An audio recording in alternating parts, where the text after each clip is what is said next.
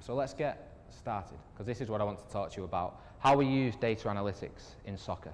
Because there's been a big boom over the last 4 or 5 years with data analysis, performance analysis, statistical analysis, specifically in soccer. I'm sure you've seen social media, Twitter, everybody, there's lots of bloggers talking about how we use statistics, how we use data analytics. But I want to talk to you about how we use it here at NYCFC. And basically, I'm going to just talk to you a little bit about the history of statistics and data and where we're at now. Because there's 2 types that we've used, physical data and technical data. I'm predominantly on the technical side, but physical data is where, as a sport, we feel like we've mastered. So physical data, I'm sure you've heard of GPS. So how far a player's ran, what intensity has a player ran at, how long has a player ran for, how many accelerations, how many decelerations, how many times have they jumped, landed, hit the floor. All this kind of physical data we feel like we've mastered. And that's been through the use of GPS, heart rate data. I'll give you an example of how we use it. For instance, if a player got injured and had a muscular injury, a hamstring injury, we could go back over the period of time just before their injury, and we can look, what did that player actually do? How long did he run for? What kind of physical load did he put on his body that may have helped him have that injury occur? We can look at that time frame, maybe 6, 7, 8 weeks before, we can see what that player did. And during our training phases, we can go back and we can see and track, okay, we might be at a level where this player could be at risk again. So we could manage this player's specific training load during this week, 2-week, 3-week period. So from a physical perspective, we never eradicate the chance of injury, but we can try and minimize it and help this player progress through a specific training phase that he may have a recurring injury. Try and prevent that. From a technical side of things, we have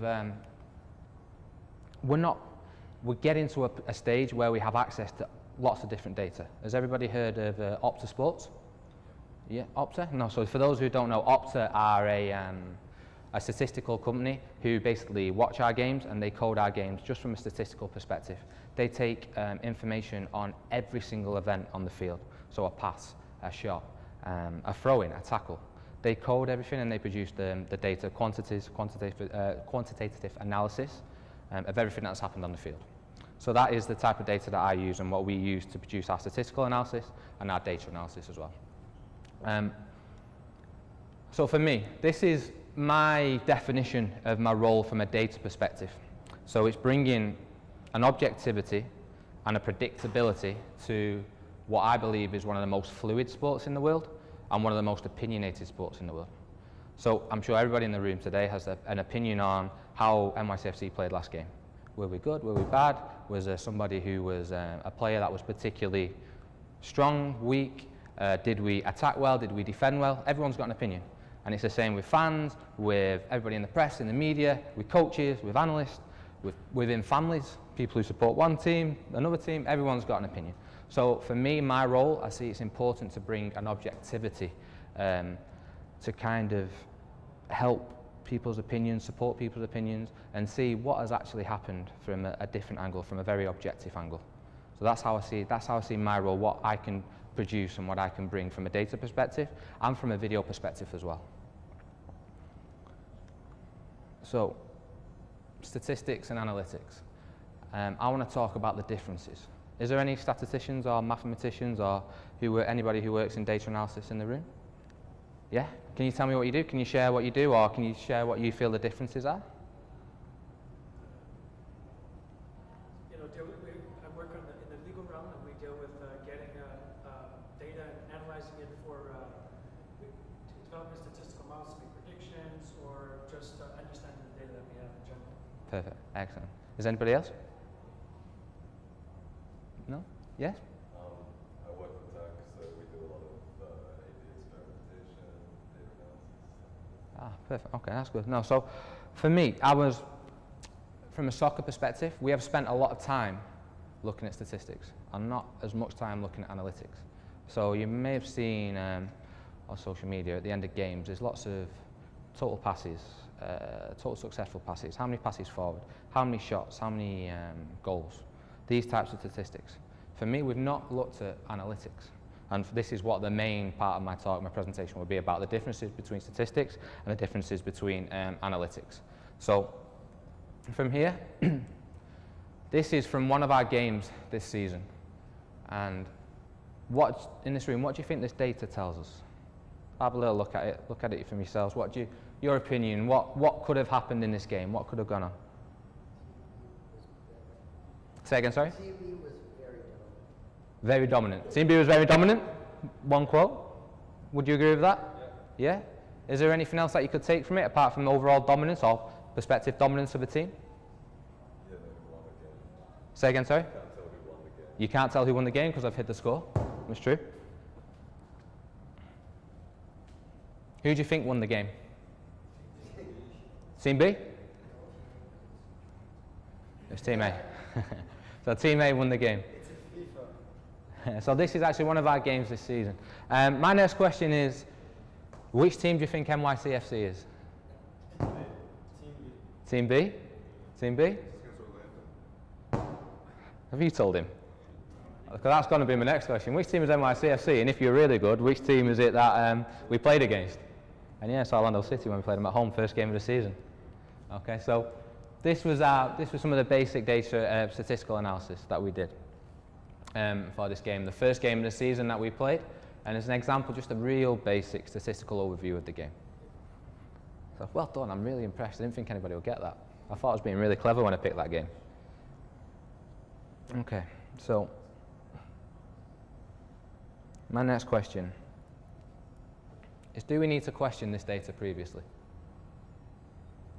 We looked at the score of the game, just an obvious question. Do you think we need to question this data? I think we do, because we've lost the game, but allegedly or statistically, we've been really, really dominant in every aspect of being in possession, out of possession. In possession, nearly 70%, double the passes, penalty box entries, nearly double, shots on target, shots inside the box, 8 compared to this. So we still lost the game. How did we lose the game? Why did we lose the game? And we're going to question. So I'm asking you your opinion now. Can we make, just looking at this from an analyst perspective, do you think looking at this is enough to make help tactically improve the team, or to help inform and make decisions? No? Why is that? Need more historical data?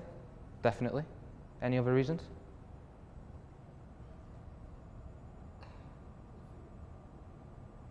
No?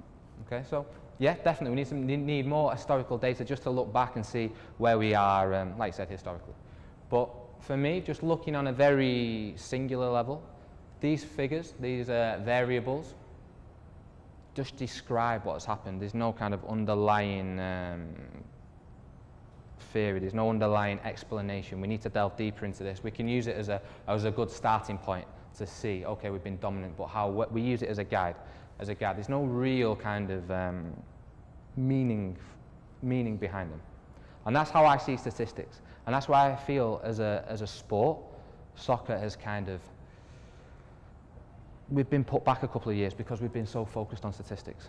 And they've been looked at so much in the media, they've been built up so much, when really we needed to look at data analytics. And we needed to use these variables to help do this, like you alluded to before, create predictability. Look at it and get some more insight into what is actually going on. And analytics, for me, is helping us do that. And we're scratching the surface. We're scratching the surface with what we're doing at the minute, and we're scratching the surface, but we're at a point, using the data that we have, we're at a point where we can now substantially say we can do this. Because from an analytical perspective, we have the systems in place where for example, every event that happens on the field, we can quantify, and we can quantify in relation to scoring and conceding goals, because ultimately that's what we want to do as a team. My job is to try and help my team score more goals than the opponent scores against us, to help win, get 3 points. So every event on the field, no matter if it's Sean Johnson putting the ball down for a goal kick and passing to the right to Fred Brion or Max Chenot or RJ Allen or whoever it might be, that has a quantitative, you can put a quantitative value on that to what might happen going forward. So if you move into the attacking third, it might be Maxi Morales beats a player 1v1 and slides a through ball to David Villa running into the box. That might have a bigger, that'll have a bigger value of a pass than the pass from Sean Johnson to Fred. So we're now starting to be able to quantify everything that we can do and its effect and its influence on subsequent play and subsequent possession. And this is the one value that we've been looking at a lot this season. Has anybody heard of this, expected goals? You've heard of it? What's your understanding of expected goals? Using more in-depth sort of statistics in the game, for example, where the shot's taken from, and what time in the game it is.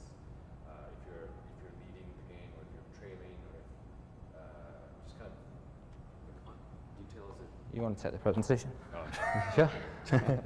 But that's basically spot on. So expected goals, what is it? It's hit the nail on the head pretty much there.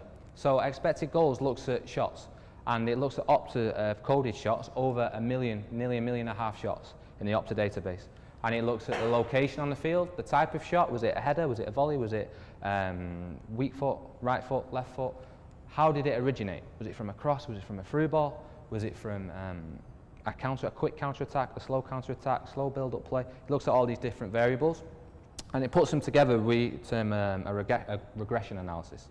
So we look at the comparative value of comparative relationships between all these variables and its effect, and how do they relate, how do they compare and work and interact with each other. So this type of analysis to get an expected goals. So this means for every shot, we can assign a value.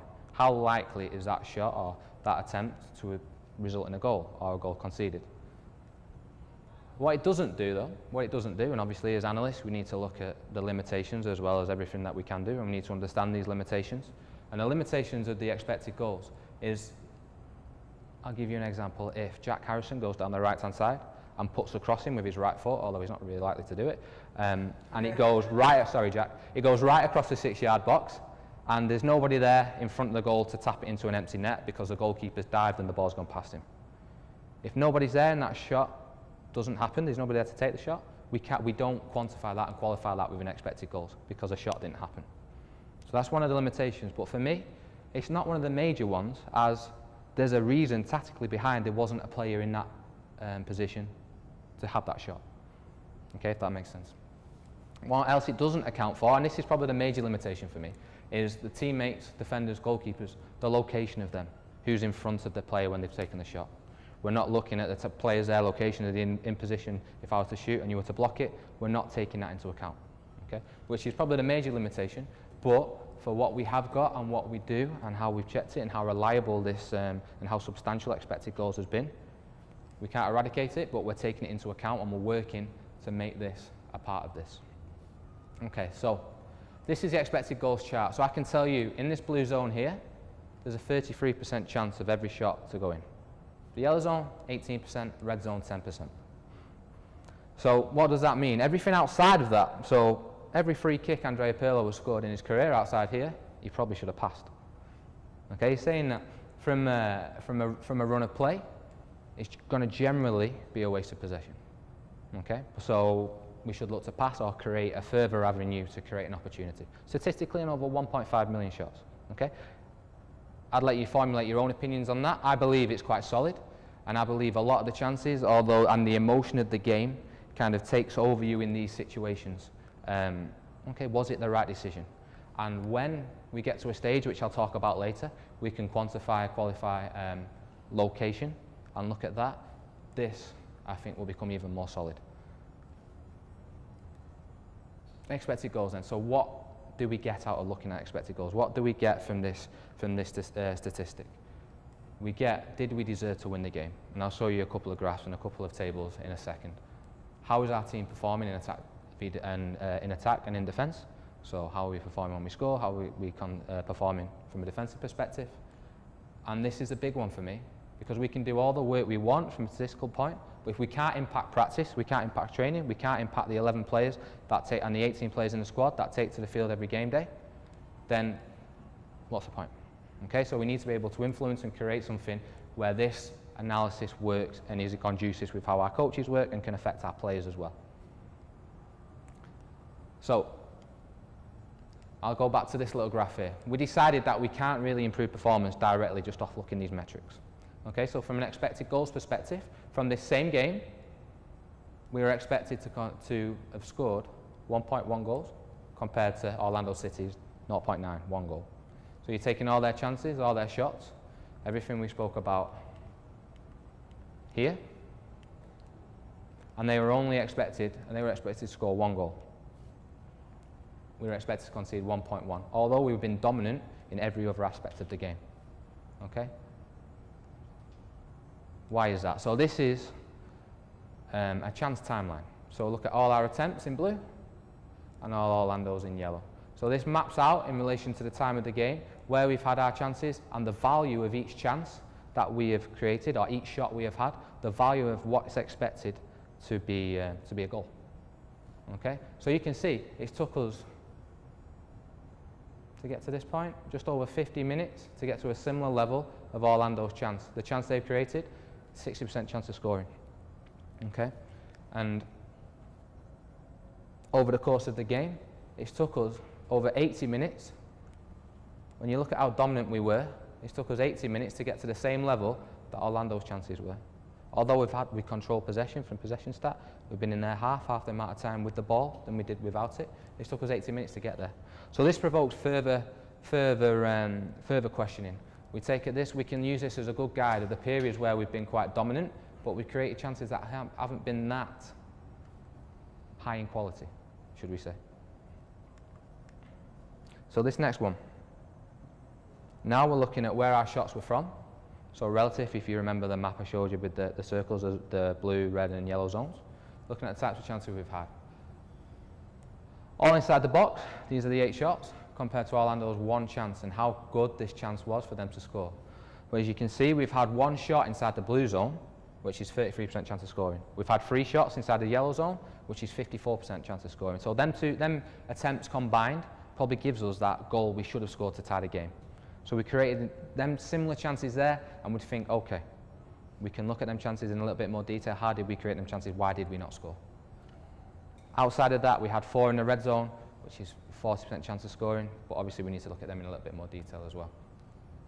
So now looking at everything combined, our expected goals, understanding what expected goals and how we formulate and calculate it is, looking at the chance timeline and the types of chances we've conceded there, can we start to make a few tactical decisions now, or can we start to inform the process?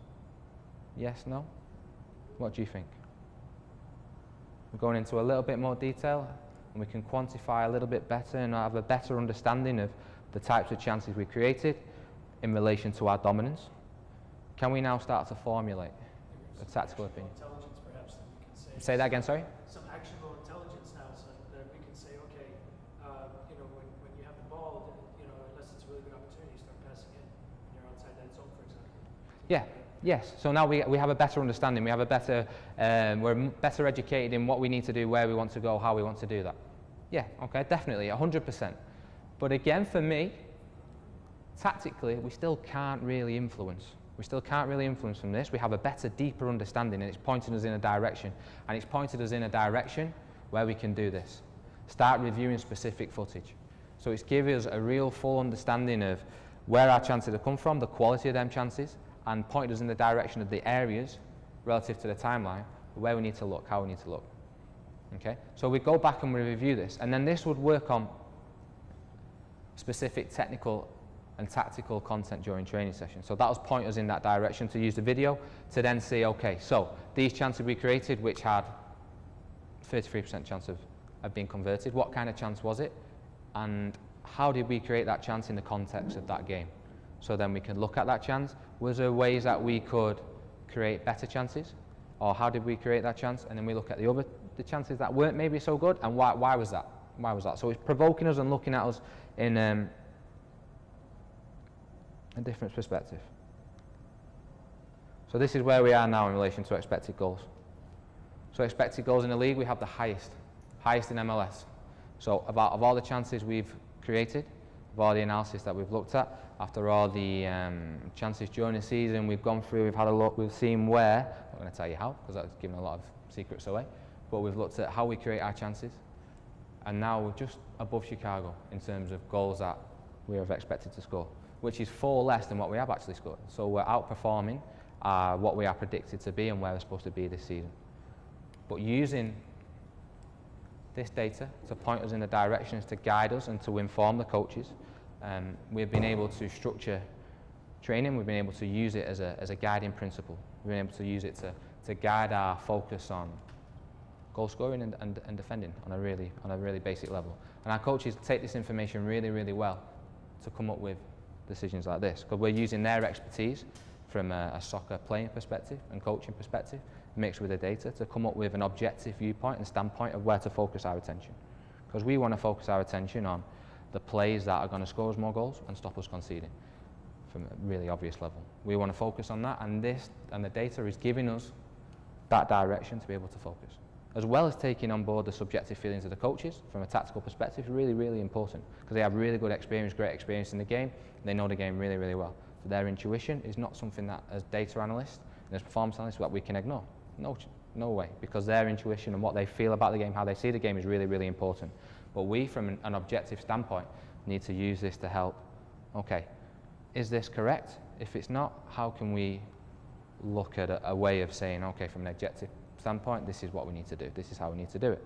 Okay, then you come together, and it's a really, really strong working relationship what myself, Dave Lee, have with the coaches of NYCFC. So just to finish, data analytics and where next. So I alluded to it before with location of players and being able to map from a technical standpoint where they are on the field and how their relationships integrate with each other, and how my movement 5 yards forward could influence your movement 5 yards backwards. How does that then result in creating a goal scoring opportunity? And this is XY coordinate data, location data is what we're calling it. This company's called TrackApp that are trialing in the Premier League this type of data. So we're on the cusp of it, to be able to really solidify everything that we do from a data perspective, and to have a little bit more predictive analysis of what could actually happen. So try and map it out from a real objective standpoint of what is going on from a numbers perspective. When we get this XY data, it's going to be really, really exciting for the sport, and you'll see a massive boom and a massive change in how data analytics is perceived in the outside wider community. So we're looking for this, and MLS, we've not started trialling it yet, but as a group, CFG, from a research perspective, we're leading the way in Europe and in England on trying to get this and push this forward, and trialing different algorithms, trialing different software companies, just to see where we are at with the location data. Because once we get that from a technical perspective and comparing the interactions of every single player on the field and imagine an Excel data sheet with millions and millions and millions of rows, being able to go through that on how each player's movement has affected the next players, then we really start to see the game from a tactical perspective, and it really starts to relate to numbers as well.